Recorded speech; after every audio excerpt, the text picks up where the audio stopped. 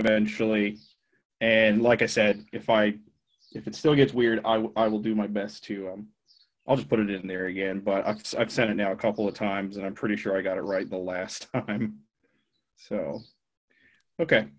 So really quickly, we'll just this isn't a big group. I think I got 11, which is a nice size to quickly introduce everybody. Like I said, I'm new to MOBT and everything else, so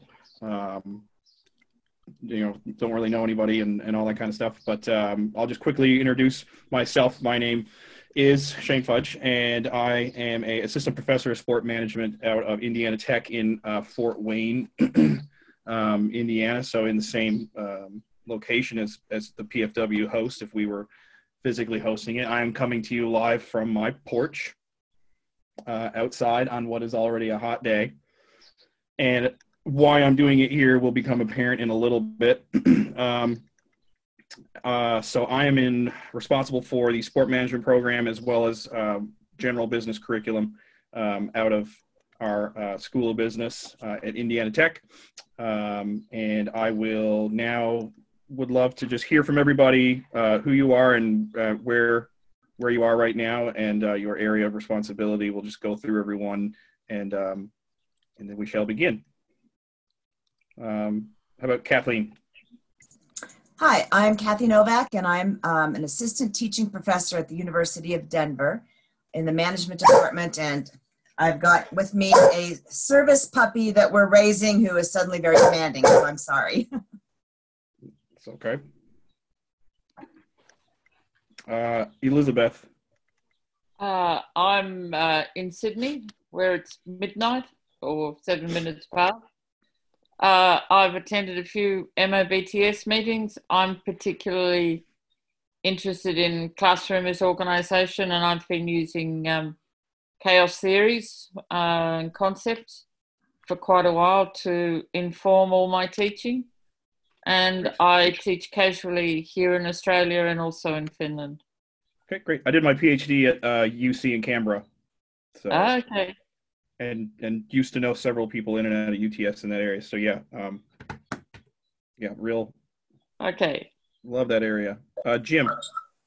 I'm unmuted for a change. I'm Jim Stoner. I'm at Fordham University. I teach in the management area, although basically everything I teach is about climate change and global unsustainability.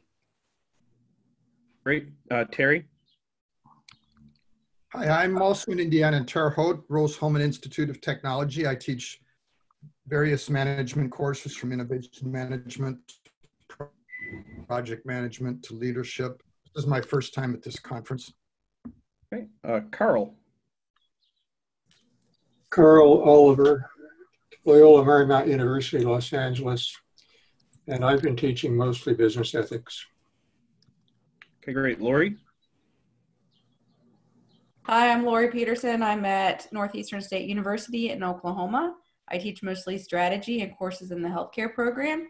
If I have to step away, I just moved into a new house and supposedly the internet guy is on his way.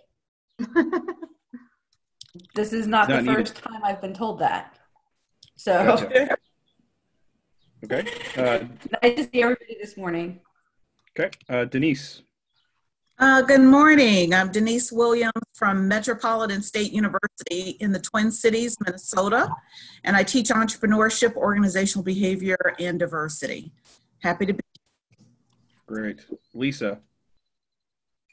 Hi, I'm Lisa DeLise, and I am at Meredith College, which is a women's college in Raleigh, North Carolina. I teach principles of management, OB, and a variety of our HR courses. Okay, great. And Joe, I think you were the last to come in.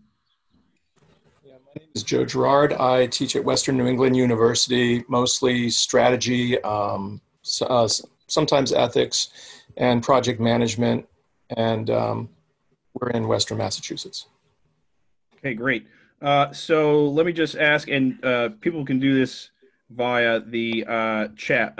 Why this session? Why this session? There are some other excellent. I'm not trying to sell other people's cars for them, but there's some there's some other great sounding stuff happening at this time. So if everyone just wants to type in, want to use one word or phrase, please go ahead. Why the session? What's the interest, or even just curiosity?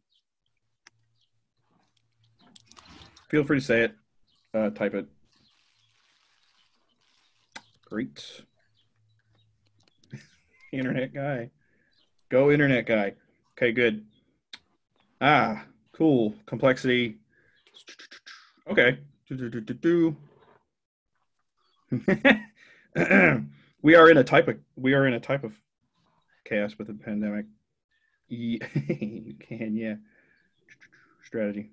Sure. Thank you. Good. Okay. So great. So several people have got some grounding in this, and I had no idea if I needed to explain some of the background stuff. A couple of you probably do want some of the background stuff, so I won't skip over that.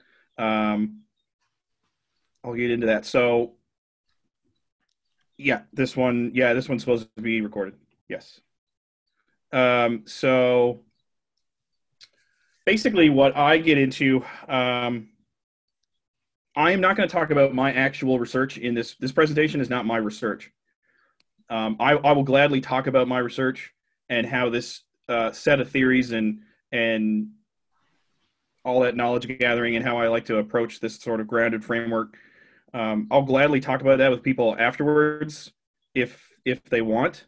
But this is a presentation where I'm just trying to utilize a theoretical framework that I've been interested in since I started my doctoral work back in 2010, that I apply to organizations that are stuck in systems that don't work. And the reason they don't work is they're dealing with a chaotic state that they don't understand.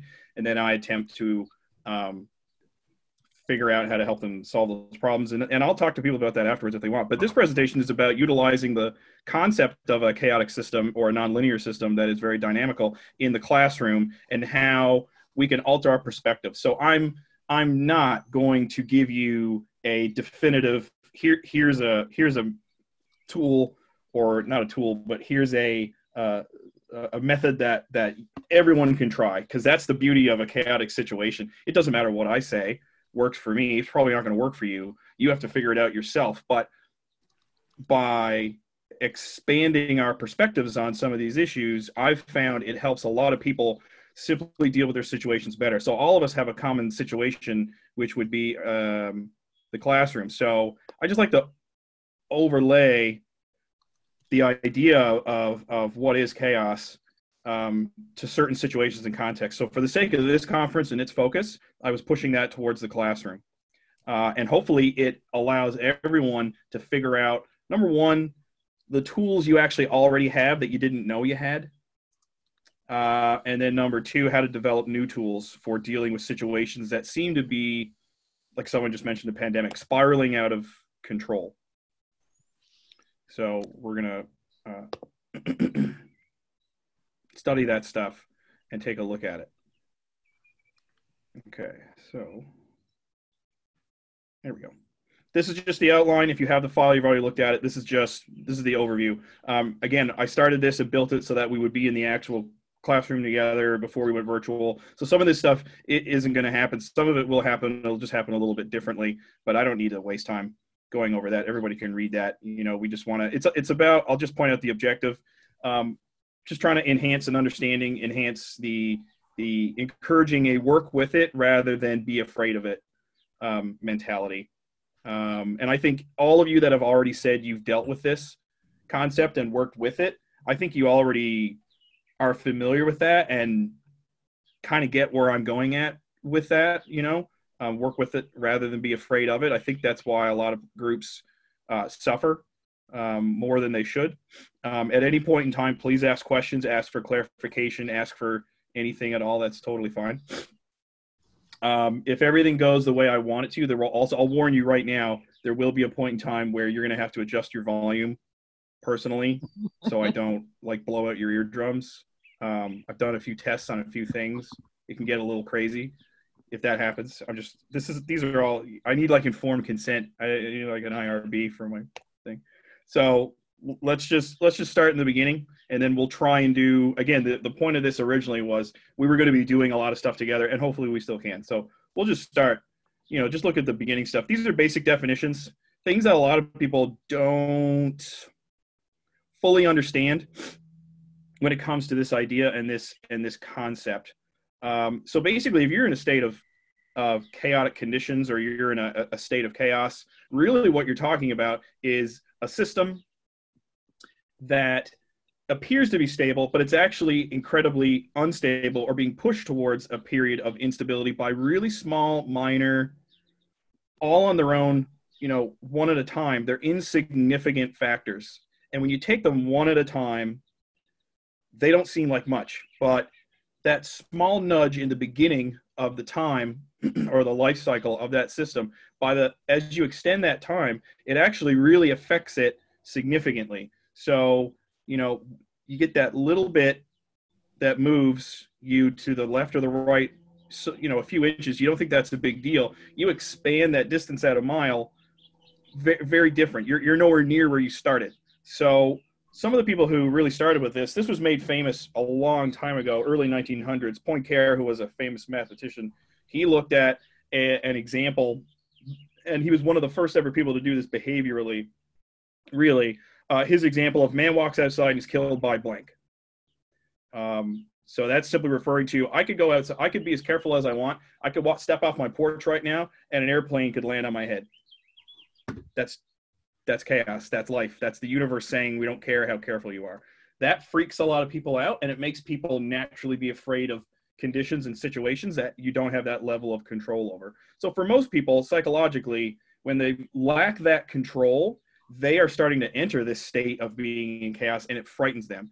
I'm sure everyone here can think of students they've had, undergrad and graduate level, who struggled in the classroom from start to finish, middle and end, simply because they didn't have what they perceived to be control over the environment. Is that an accurate guess on my part? People can, yep. Okay.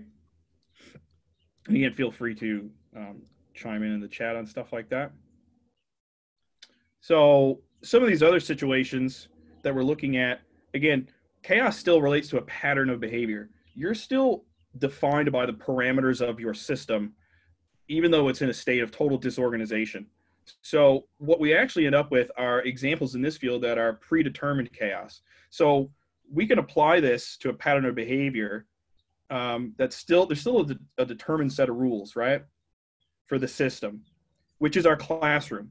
So what would be, and again, say out loud or type if you want to, what would be the predetermined rules for how a classroom is seen as an environment? What are predetermined aspects, concepts, constructs of a classroom, any classroom you've ever had?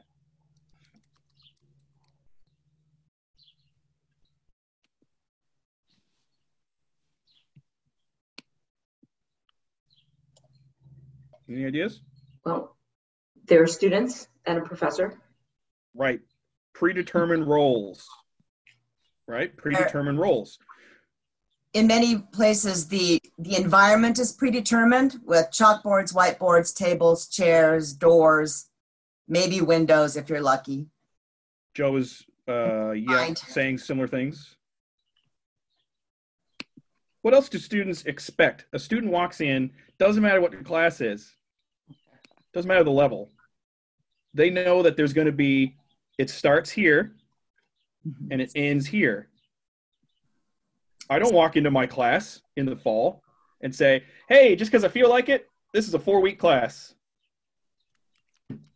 Let's just do it in 4 weeks. I just think we can.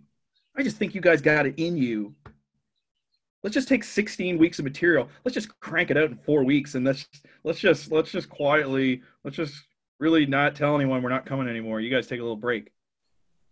If you said that, your class would probably descend into chaos, wouldn't they? Kathleen, sorry, you had a question or a point? Well, it's interesting. They come in with a whole set of expectations. I come in, I sit down, I open my laptop, I turn it off and just type randomly. Or the professor will tell me everything that I was supposed to read, so I don't need to read. I have no choice in this, so I'm just going to sit back. So when you upend any of that, it goes into chaos, just like you were talking about. Right. So some students, again, we hear it all the time. This generation, they're too soft, they're too fragile. You can't say no to them. They need everything spelled out for them. They got to have their hand held, blah, blah, blah, blah, blah. You know, you can buy into that if you want, or you can accept it. You can look at that in a more scientific, academic way, which is that's simply a group of people that really struggle with their predetermined notion of what that system of education at that level is going to be. And when you alter it a little too much, you are descending them into chaos. And a system in chaos behaves unexpectedly, right? Yep. Exactly. So what Terry's talking about now is we're starting to talk about system tools. Things that help you understand conditions around you. So that's awesome. You've already done that for me. I'm going to have you look at example 1. Coffee cup. Who's got a drink with them this morning? Anybody got a drink with them this morning? Like me? Fantastic. Is it warm? Even though it's like almost 90 degrees here now, this is warm. Everyone's got something pretty hot in their cup, right? Yeah? Coffee. Okay. Strong. I'm already really gross. I'm sorry. I was hanging hog panels out back since like 7 this morning, so I'm already gross. Sorry, but you know, you do it outside. So this cup is already a state of chaos, and here's why. If you've already done this, great. If you've never thought about it before.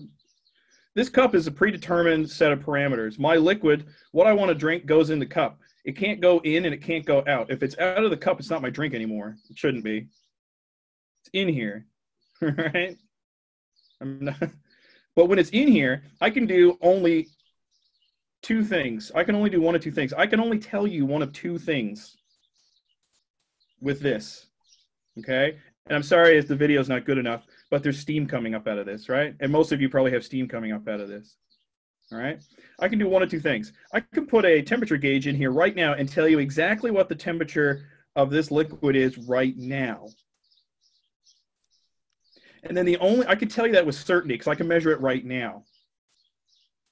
What I cannot do is tell you exactly what the temperature is going to be at any point or time interval moving forwards with specificity and accuracy. I can't do that because I have no idea what conditions are affecting this. The only other thing I could tell you is in 2 hours' time, this liquid will be room temperature. And that's it. The point between now, when it's this temperature, and when it finally settles on the other end of the spectrum, okay, that's the only things I can tell you with certainty. Everything in between, it's in total chaos. I'm outside. There's a breeze blowing across the top. There's bugs going by. What if something lands in it? What if I spill it? What if I put it over here in the sun? What if I put it over here in the shade? What if the cat comes and licks it, which she probably will in a minute? Sorry. I'm outdoors on a farm. It's going to happen. I can't tell you. I just can't. No one can. Not really. I could make an estimation. I could do charts. I could look up previous research on, average cooling temperatures of this, that, and the other thing on it. Yeah, that's fine. But I don't know exactly what's going to affect this outside with so many different variables. So this liquid is constantly, as it pulls the cool air down and everything swirls around, comes up, releases the energy, right? Thermodynamics, which is a big part of chaos. I don't know. I can't tell you. I can tell you what it is right now. I can't tell you. I can tell you what it's going to be in a couple hours. In between, I don't know. I have no idea. So it's dynamical in that cup. It's dynamical in nature. Okay? I really don't know what's going to happen. And that's kind of the fun part. Now, again, we live with a cohort of students, some of us anyway, that really don't do well with that. They just don't. We can ridicule them and speak negatively about them all we want, but it doesn't solve the problem of they need to be assisted in understanding the dynamic nature of education. This is just I'm not going to read this to you. I don't need to. You've got the file. You should have already seen it. The only thing I'm going to read is from Edward Lorenz, who was the modern famous person for studying chaos theory. Edward Lorenz, anyone know who Edward Lorenz? There's probably a couple of people in here. What am I talking about? Who know who? Elizabeth, enlighten us, so I'm not just talking all the time. He was actually studying meteorology, so studying weather patterns. Hence, a lot of the metaphors in the early days are weather related. Yeah. Yep. So Edward Lorenz was a meteorologist. He set up on an ancient computer back in the 60s a weather prediction pattern. And at the time, you were supposed to like watch it. He got bored.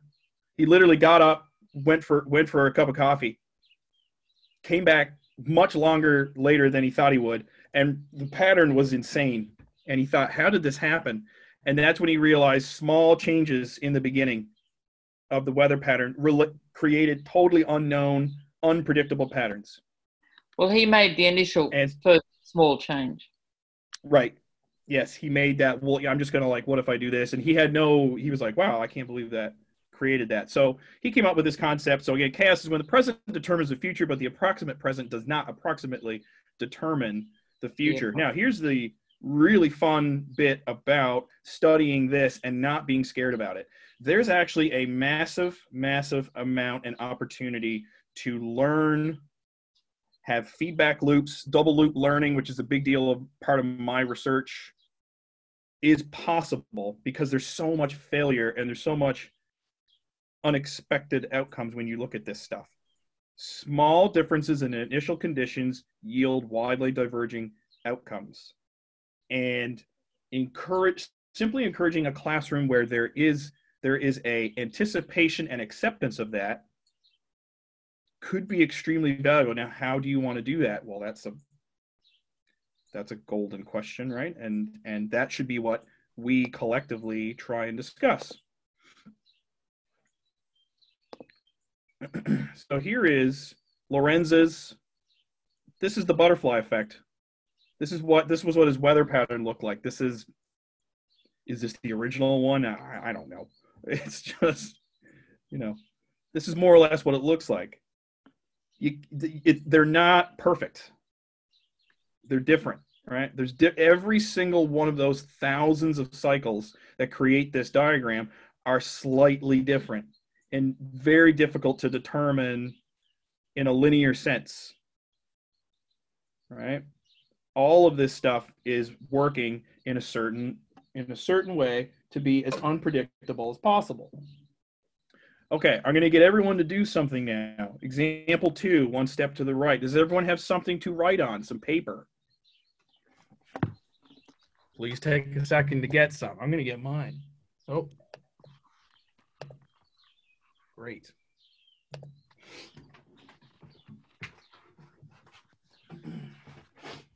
So what we're going to do is easy. Okay, in the beginning, simply take your paper, anywhere on it, it doesn't matter where, just start on the left or the right, I don't care. Okay, simply draw. I'm going to do an X. You can do a person, you can do a circle, whatever you want. Okay, so do that. And then all I want you to do is draw the next symbol, the exact same thing. Just draw another one, but put it one small step or shift to the right or the left, depending on what side you saw. I wrote down the right just because, right? And up. So my next one goes here like that. Everybody see that? And then just keep going. Do 10 of them. 1, 2, 3, 4, 5, 6. What have I got? 7, 8, 9, 10. Everybody done that? Quickly? Or, again, I'm just doing X's. Some people get really into it. So you should have 10. You should have 10 of something. 10 symbols that were drawn, simply shifting one to the other. Mine looks like that. Now, just circle the middle ones. You see that? Just circle the middle ones.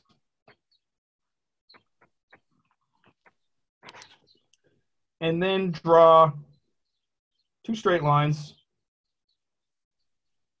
down to the beginning of your first one. See that? Oh, down that way. Everybody done that? Yeah, it doesn't matter if it doesn't look exactly like mine. Oops. Mm-hmm. Okay. So this distance doesn't seem significant. If this were a system in flux and that was an organizational change or a change to your classroom curriculum, or the dean comes in and say, hey, guess what? You have to make this kind of change to your syllabus. You wouldn't panic. The distance between those is really not that big a deal. But remember, we started here and here. So now circle and extend the lines for your first and last one. You're going to look basically like that.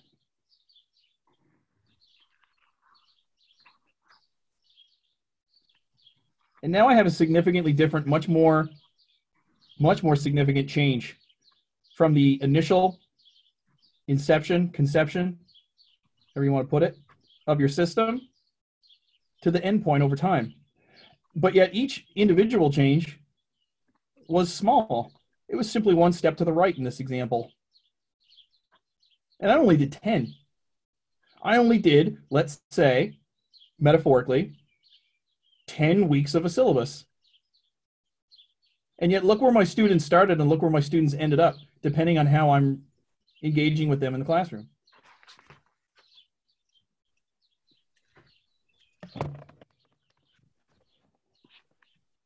It's not hard to fall into one of these systems or conditions at all. Small changes, right?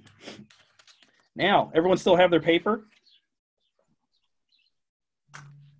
Let's do something else. That piece of paper that I just had you very carefully do that little exercise on, just give it one of these. Just do that. Just ball it up. Just do that. When you're done, hold it up.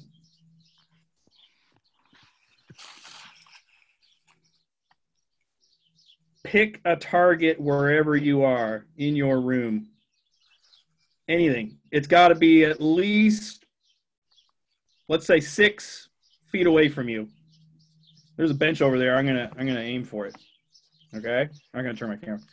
I want you to do your best to hit your target exactly as you want. Ready? 1, 2, 3. Dang it. I missed. Anyone score perfectly? No? Why not? Close. Wasn't that far away. Sorry, Elizabeth? Well, I hit the object, but not where I intended.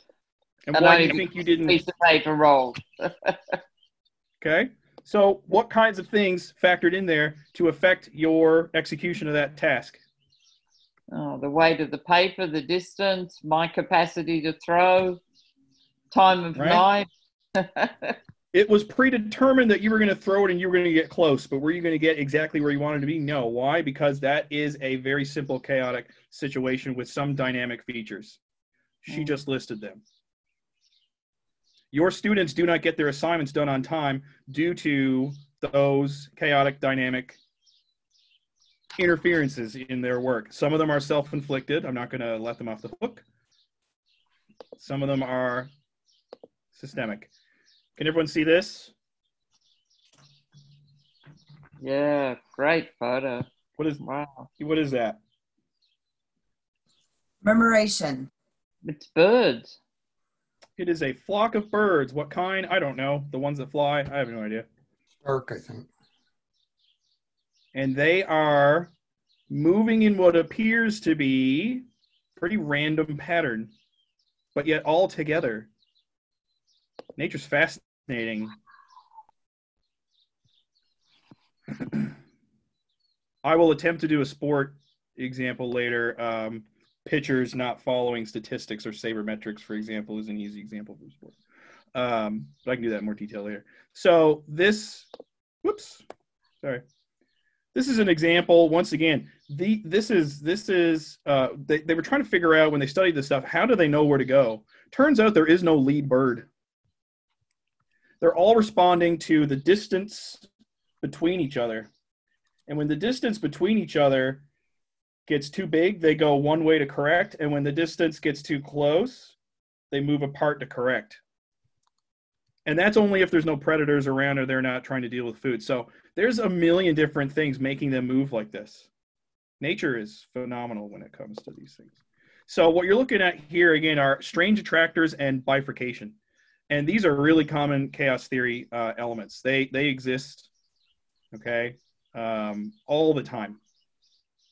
So really, what are we talking about? We're simply strange attractor is and the math on this is mind-blowing, so I won't even bother to talk about it. I talk about it in a behavioral way. Strange attractor is that what is pulling you to behave the way you are, and what is making someone either make a good choice or a bad choice, if you want to put it in that context.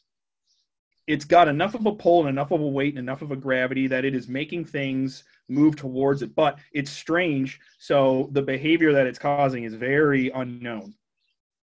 So why do some students act certain ways in classrooms? What is it about the classroom environment? What is the strange attractor in your classroom? When you get affected by a strange attractor in a system long enough, heavily enough, you get a bifurcation. And this is where you get a branching off of what you thought was going to happen, and you end up on a totally new path. Okay? A totally new path. So I will move to, you have the slides now, so you can look at it yourself, but I'm going to go to this one and attempt to share this. This is the double pendulum example, and it's an example of a system that, while it can't move beyond its predetermined total realm of movement, its movement within it is completely unpredictable. Pretty cool, right? Can everyone see that?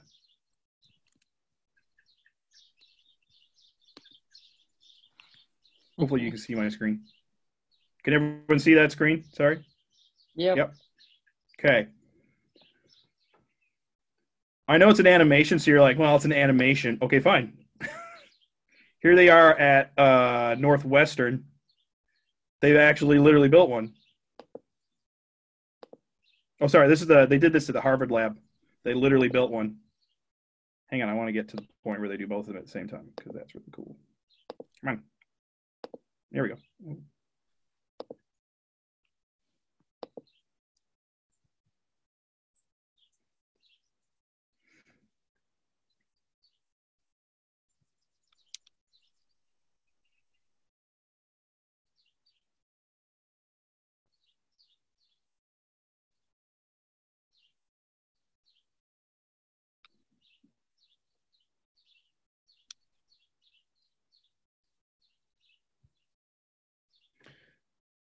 Just put this in your mind as two seemingly identical students in the same class who do not behave the same way at all. But why? What conditions are affecting them?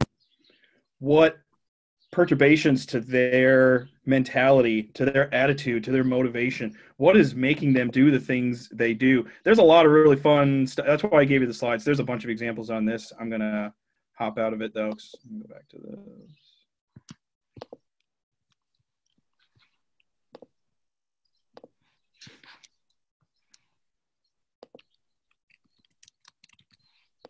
So when you look at this stuff, this is what it is to be graphed. That's a strange attractor, right? It's just pulling you down. What kind of classroom examples could we say represent or are represented by this mathematical graphing of something that strange attractor pulling people into a pattern of behavior that you just are bewildered when you see it?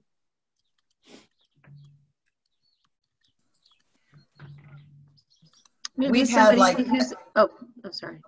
We had a death of a student on campus totally change things. Yep. Yes. Okay. Maybe Nicole. somebody who's extremely extroverted, you know, very magnetic personality, and can pull the classroom either positively or negatively. The way to beyond your control. what's that positive way of describing that irritating? They're too into it. You know, it's great when students are engaged, but you look at that kid and you're like, you're at like a 12 out of 10. I need you at like a 5. It's Monday. I'm tired too. Yeah. Right? And you don't want to kill that kid's enthusiasm, but that kid is a strange attractor. If left unchecked, they are the source of chaos. Everyone gets like, oh, they see this kid getting ramped up and they're like, oh yeah, there goes the professor's lecture, man. They're going to deal with this guy he's going to say something, right? And that's just the mathematical concept of that chaotic, strange attractor creating a bifurcation. This is a really simple diagram that has some good behavioral terminology. That's why I like it. It's not math-based. You see all the different items there.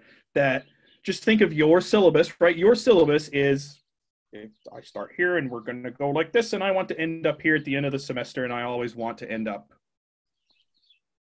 here. And then I've never had a syllabus written that I finish where you know what I mean? Like my start to finish goes the way I thought it would. I've never had that happen, ever. So it's just really weird. I always have bifurcations. Always. Something always happens. I always get either one, and sometimes it's positive, right? Transformation. Wonderful. You reach a student. They don't go down this pathway of disintegration and wasted energy, which is, and the concept of entropy, which I won't. I think Elizabeth wants to talk about entropy a lot. And I do too, but not today. Maybe later. Because disentropy is whatever. I'm already getting distracted. See, I'm the worst. I'm bifurcation. I'm the worst. I'm like the worst one at it. Transformation, sustainability. What are you going to get? Now, here's the cool thing. If you can figure out how to anticipate bifurcations in your classroom from this concept, when you make them work positively, you actually get self-organization. And we're all behavior people, and we all know what learning organizations are. We all know about self-organization and organic, right? That wonderful concept of dynamical self-organization and self-serving teams and all that kind of stuff. You can get that. You can get that. Black Lives Matter protests in this country right now are self-organization,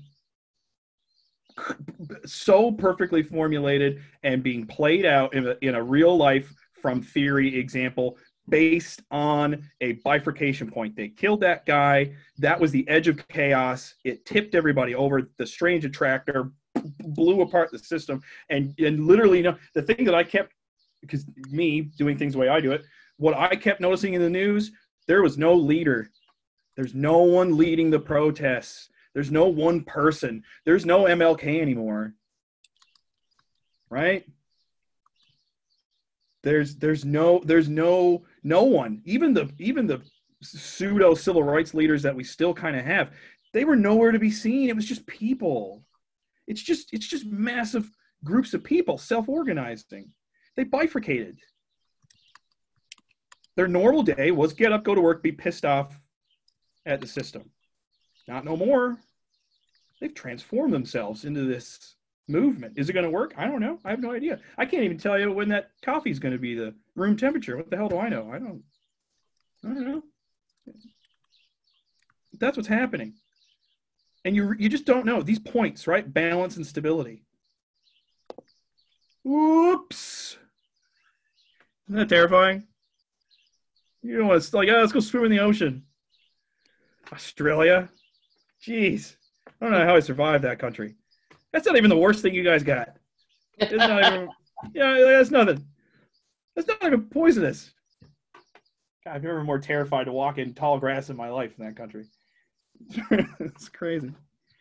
But what a wonderful example, once again, of that system we were just looking at. School of fish, not a flock of birds. But boy, what a bifurcation of the system. Good job. So, and again, that's the usual graph. We've already done give it your best shot. That was the paper. I'm moving along. Time. How do we really want to deal with stuff? There are some fantastic people.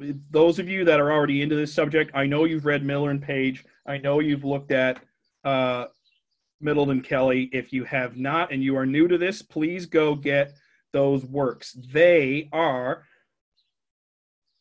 I'm down here and they're, you know what I mean? They're up here. I'm going to go out of frame. That's where I am. And these guys are up here in applying this stuff to organizations, settings, situations, mapping it out, telling you how to apply it. And they say the tool is a complex adaptive system. We live in a complex adaptive system. What it is written out there. I'm not going to babble off to you. But we live in them. We are interconnected, interdependent, everything.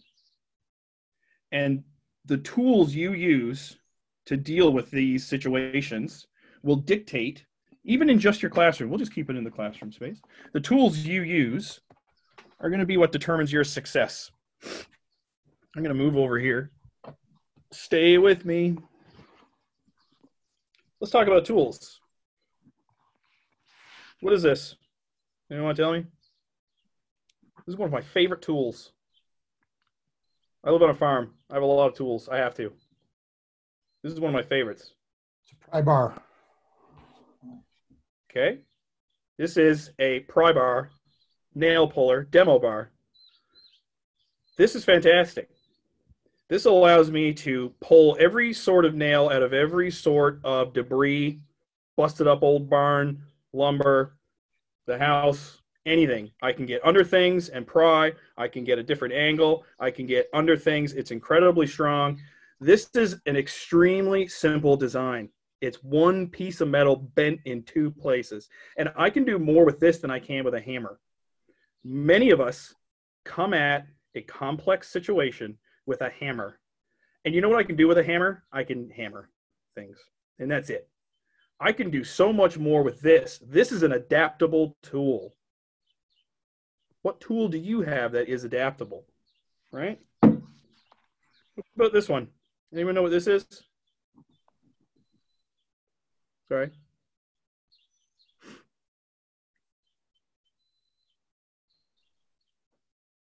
Thoughts? I should know.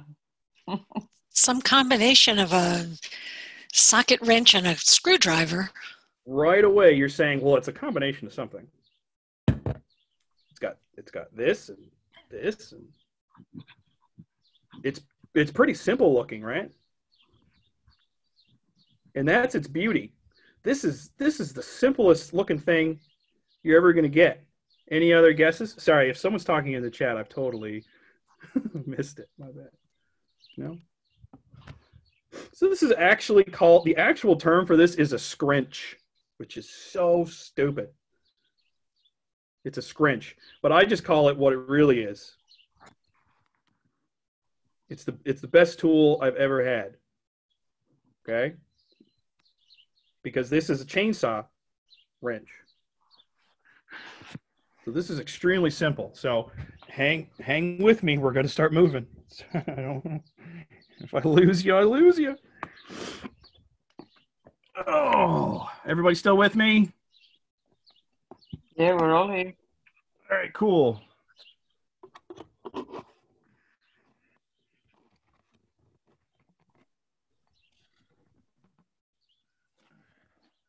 So this thing is fantastic. If you can't see me, hear me, just let me know. Just shout out, okay? Because this thing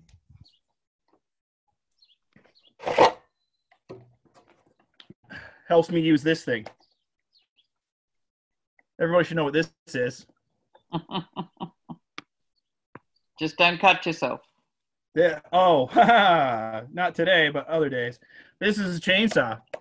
This is my biggest chainsaw. This is a Echo CS90, 590, sorry, Timberwolf with a 20-inch bar and a full-size half-inch chisel. So basically, this is an absolute beast. This thing will cut down basically anything. I can even put a 24-inch bar on this and cut down trees that you wouldn't be able to get 4 people reaching around them. This is a really easy example of a chaotic system. Why? Because there's a lot going on. It is not safe. It causes a lot of issues, a lot of fear, and a lot of noise. Case in point. This is where you might want to check your volume, people. Do-do-do.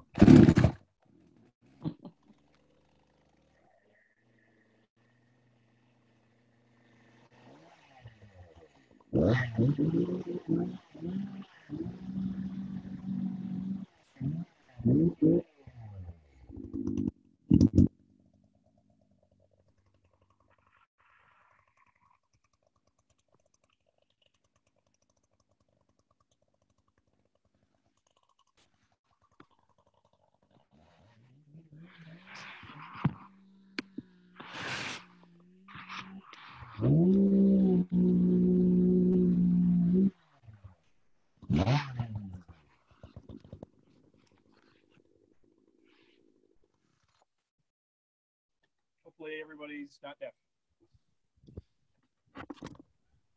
So that was fun for me, anyway. I gotta do all day. Everybody still hear me? Yep. Now,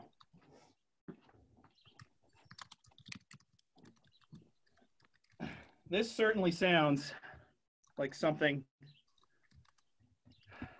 a lot of people don't want to have anything to do with. But here's the fun thing.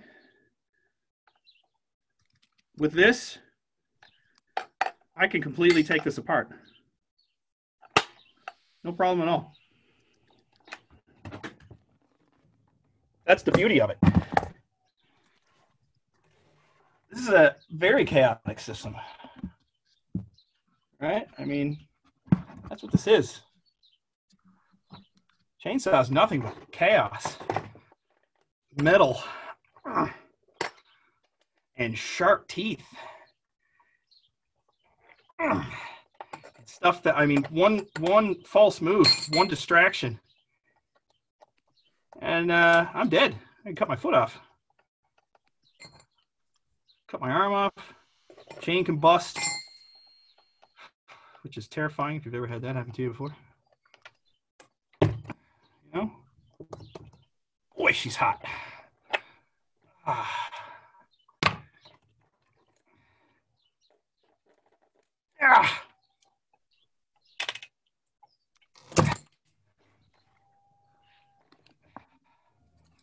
Not so scary looking now, is it? I've literally taken his teeth off, and I've done it all with this. I can tighten my chain. I can adjust my throttle. I can put on a different size bar. I can do everything I need in the field. When I'm clearing land, which I have to do a lot with the property that I have, I don't have time for really sensitive tools. I need to make initial changes,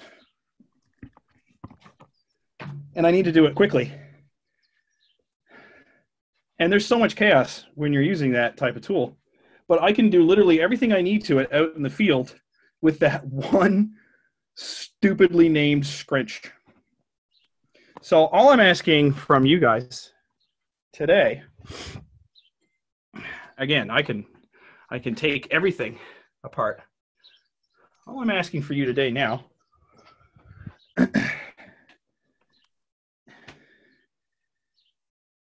is which one of these, what do you already have in your arsenal in a classroom that, due to its simplicity, is actually extremely adaptable? and can deal with a system as loud and noisy and disgusting and dirty as that beast of a sow over there, which I now have to put back together. Whatever, I'm not going to pretend I don't like doing that. So, last 5 minutes, questions, comments, ideas on what tools do you already have that you overlook, perhaps, because they appear simply too simple.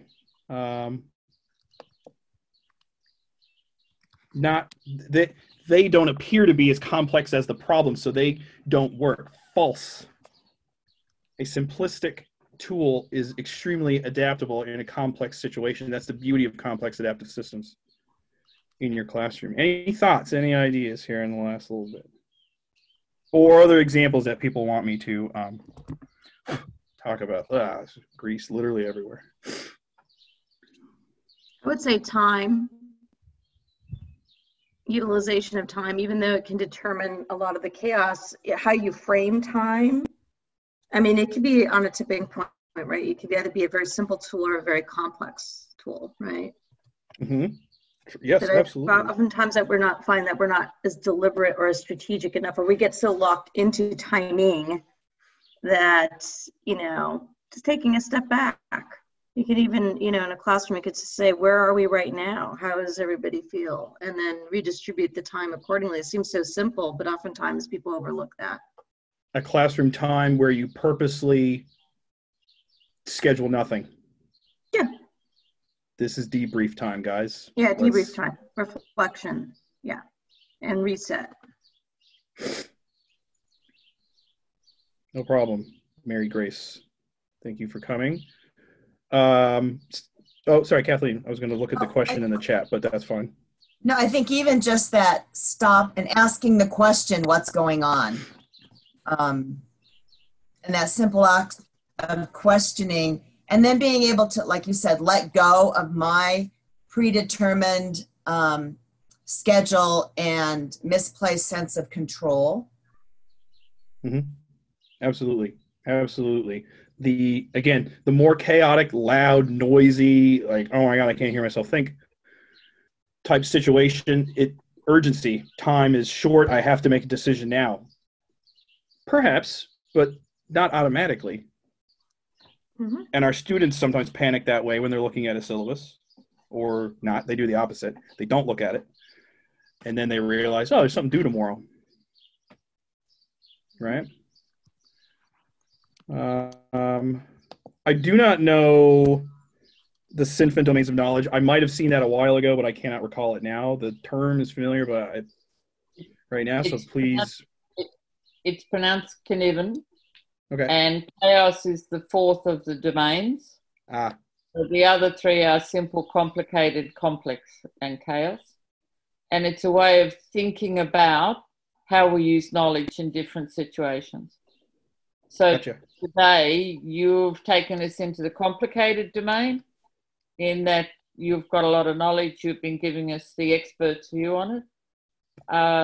And the expert's view's been around issues of chaos. I guess I'd want to have a much longer conversation about, and you'll see I've got another question up there, whether the chainsaw is chaos at all times or only when it's in use. And that'd be one of the things that the Kniven domains would help you think, would help you think about. Very philosophically, when it's turned off, it's not, right? I can go, well, and it's state of rest right now. Well, you know what? I've turned it off. It's super hot. If I brush up against it, I'm going to burn myself. That's still pretty chaotic. Sure. So, but yeah, you can look at it. That goes back. I always relate back to when I have the gun control conversation with people. You know, guns don't kill people. People with guns kill people. I'm sorry, but there's always design. I've never seen a gun that's designed to help me toss a salad. Or plant flowers.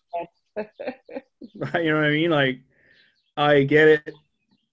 The gun's just sitting there. It's not going to kill you. Mm. That's just man, let's just increase the time parameter. Eventually someone's going to pick it up and there's nothing else to do with it. So, you know, whatever.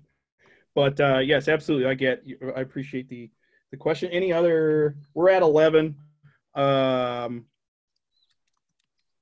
We're at 11 o'clock. But we can keep. I think we get 5 or 10 more minutes. I can't remember. Brandon is just somewhere floating around. He'll tell us. So any other questions or clarifications? I know somebody was asking about a different example at one point in time, but not sure. Oh, right, baseball. Baseball is this fantastically weird sport that's become dependent on statistics and sabermetrics and convoluted math to be able to understand the average likelihood of someone doing something and behaving a certain way. And basically, anytime someone bucks their statistics, right? Well, here's this left-handed pitcher, and he's been deactivated for 3 days, and he's up in the 5th, and he normally does this, that, and the other thing. And here's 50 to 100 different stats on how he performs in this particular situation, as predetermined as possible, right? And then he just whiffs it and launches one up into the stands because he almost, he had an itch. Or he's Randy Johnson and he kills a bird with the ball. Or, like what? Baseball's full of, as boring as baseball is at times, and it just is to me. There's a lot of chaotic moments in baseball where no matter how much statistics they have, and the sabermetrics book is amazing. Go ahead and read it if you want. The one that's actually written on it is great, but there's so many interactive elements in that ballpark in the predetermined confines of a baseball diamond, which you can't escape. The ball goes outside, doesn't count anymore. It's like it doesn't exist. But inside of it, so many different things can happen. The pitching stats and pitchers not following their predicted stats is usually a one that I would look at and talk about. Hitting, I don't waste time with hitting. Hitting's too wild anyway.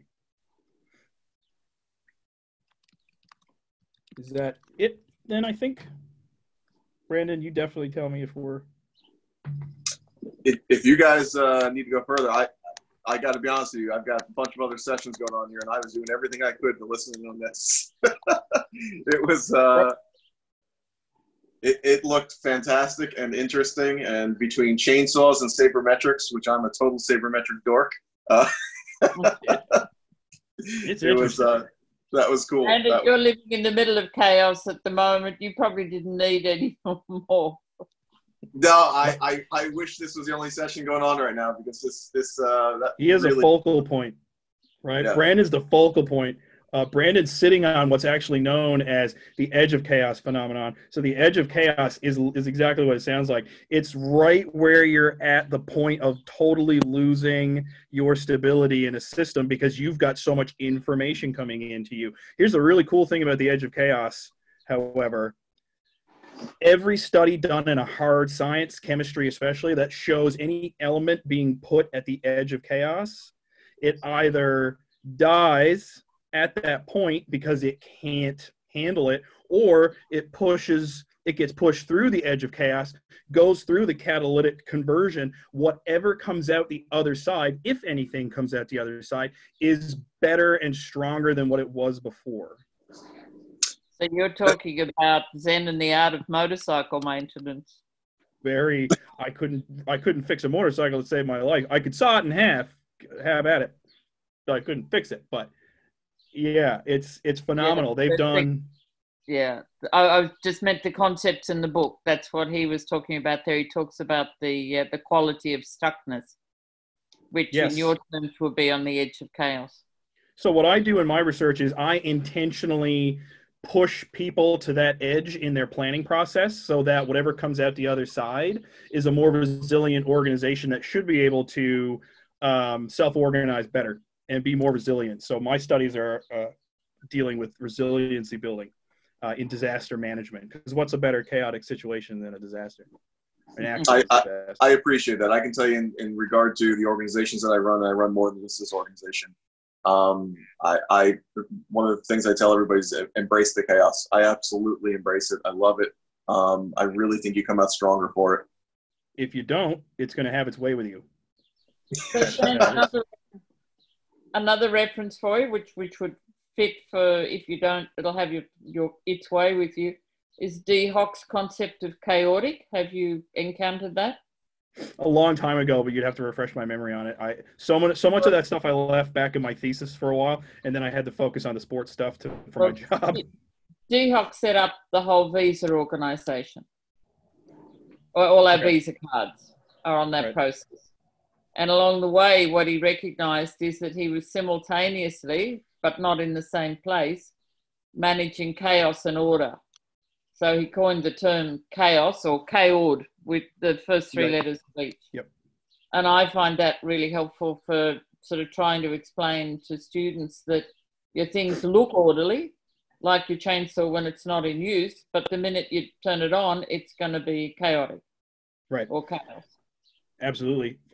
In relation to the suggestions on resources, what I'm going to, from Kathleen and for everybody, if you want to look at literally anything done in the last 20 years, 30 years out of the Wharton School at Pitt, there is a scholar over there by the name of Louise Comfort, and I'm sure Elizabeth has seen that before, and some others. Louise K. Comfort.